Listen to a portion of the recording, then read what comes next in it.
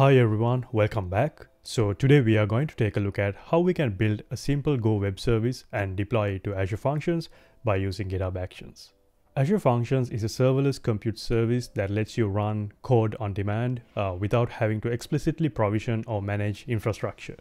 Azure Functions is a great way to build microservices and event-driven applications. If you're coming from Amazon, it would be very much similar to AWS Lambda functions. So before we move on, let's try to understand the problem that we are trying to solve today. So Azure Functions support multiple runtimes such as .NET, Java, JavaScript, Python, and TypeScript. So all you have to do is write your code, deploy it to Azure Functions, and it will run. But what if we are using something like Go or Rust? Well, you can do that too as well by using something called custom handlers. So what really is a custom handler and how does it work? Custom handlers let your function app to accept events such as HTTP requests from a global host. So by looking at this architecture diagram, let's say we have something like a HTTP request that's coming in, and then it will hit the function host, and then essentially it is going to forward the request payload into a custom handler, and then inside this custom handler we would have our web service running in. And then in the case of Go or Rust, we can compile a binary and then we can deploy that binary over here, and then it can then start accepting HTTP requests. And then we can also have an output binding that is like a response payload that's going out to the function host, and then we can forward that and send it to the target. So that's the main idea of using a custom handler, so that you can even write your function apps in Go. So there's going to be 3 prerequisites for this to work. Obviously you need the Go SDK to build the application, and then Azure Functions core tools, which is like a runtime that you can run locally on your development machine that emulates the exact environment that they have in Azure Functions. And optionally, you can also have the Azure Functions VS Code extension. I would highly recommend that because it makes your life much more easier when it comes to deployment and testing stuff. So let's first start by cloning the repo that I have created and getting this to work. This is the GitHub repo that I have created for this demonstration. You can find the GitHub Workflows and then the Azure Functions related code, as well as our Go related code as well, which is under the handler.go. Let's clone this locally and then get it to run. We are going to have a Go web service that returns some kind of a string. Let's start off by adding the main method, and we can say what is the port to listen to the traffic. And in Azure Functions, you can have this functions custom handler port, so it will read that from the environment variables and it will use that port instead of 8080. We are going to add a handler to handle requests, and then finally we are going to start the web service by calling listen and serve. So let's take a look at the quotes handler. So at line number 15 we are going to say message equals quotes and then pass in a random number to get a string value from a slice that we have. And then slice is pretty simple. It says quotes and then a bunch of programming quotes. Yeah, that's pretty much it. It's pretty simple. And then let's now run this and see that in action in our local environment. So in order to run this, we need to call go build handler.go, and that will build like this executable that's the handler. So you can even run this like this, but I'm going to say function start. So this will spin up that Azure Functions core tools runtime. Yeah, so it says get quotes is now live, and if I click on that, we get this random string that's created. So I'm going to keep refreshing. As you can see, it changes every time that we are gonna make a request.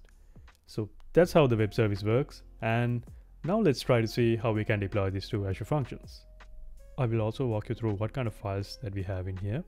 So first off, we have this get quotes function. Inside that we have this function.json. Here you can define what kind of bindings that you have. So this is an input binding. So how you know that is by looking at this direction, and then we also have like output binding for the response. So input binding is a HTTP trigger, and the method is get, and then for the output binding it's also HTTP, and then we just give it a name. Other than that, host.json file, we can do certain configurations like logging, whether we want to enable application insights, and this is the most important part. So since we are using a custom handler, we need to define it like so. And then under the description tag, we can say default executable path. So this is the handler.go binary that we created over here. If you have a different name, you can define over here. and then the working directory. So we are going to be using the root directory. So we can just simply say it empty, and then any other arguments that we want to pass into our executable. And then also one thing to note is we need to enable this enable forwarding HTTP requests, so that it will forward the traffic that's coming into the global host, and then it will forward that traffic to our custom handler. From a code's perspective, that's all we need to do in terms of configuration. When you are in Azure, you can go to Function app and you can use the search bar over here. Let's click on create. So it will show you this wizard, and you can go through the resource group and the function app name, and make sure to use code as the publishing method. And then for the runtime, we are going to choose custom handler, and then for the version it's custom, and the region. For the operating system, we are going to choose Linux, and then for the plan, we are going to choose consumption, which is the serverless offering.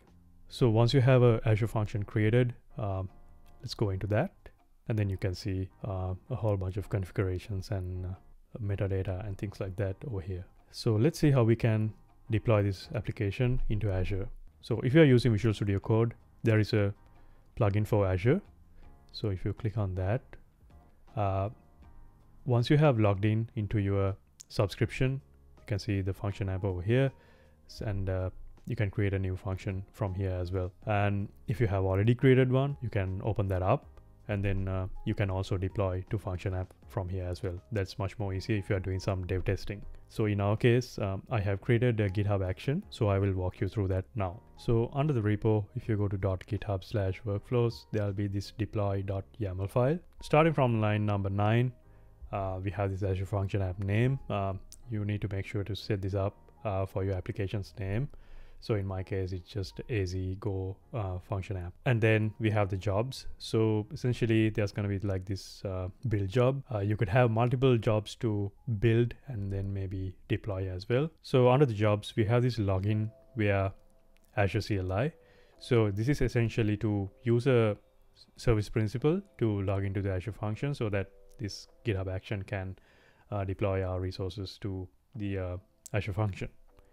And then we have the setup Go that's going to install the Go SDK, which is for 1.18. And then we are going to build the handler executable out of this. So we are passing this Go OS to Linux, and then Go architecture to AMD 64. And then finally, we do the deploy to Azure as well. So for each of these, we are going to use separate action tasks. So in order for this to work, we need to create a service principal in Azure. So let's head over to the terminal and run some commands to create that.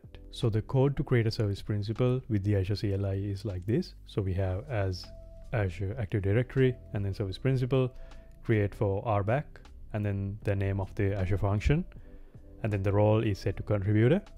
And then for the scopes, we are going to say the resource ID. So how can we get this resource ID? So from the Azure portal, if you go to properties, under resource ID, you can get the you can copy this value from here, and then all we have to do is replace this resource ID with the value that we got. And then finally, we need to add this SDK auth flag as well. Since I already have one, it is going to patch that. Yeah, so you will get a JSON response like this, and I'm going to copy that. So once you're in the repo, go to settings, and you can scroll down to secrets and click on actions. Under action secrets, you can create a new repository secret. You can give it the name Azure RBAC credentials, and then you can paste in the response that we got from that terminal command. So now that we have the GitHub Actions in place, we can run that and then deploy the application into Azure Functions. So once the deployment is done, we can go back to the Azure function from here, and you can grab the URL, and then you can say the URL /API/getQuotes. If I keep on refreshing, it will show like a random quote. So that's pretty much it. And in this video, we saw how we can build a simple Go web service and deploy it to Azure Functions by using GitHub Actions. Hope you enjoyed this, and I'll catch you in the next one. Cheers.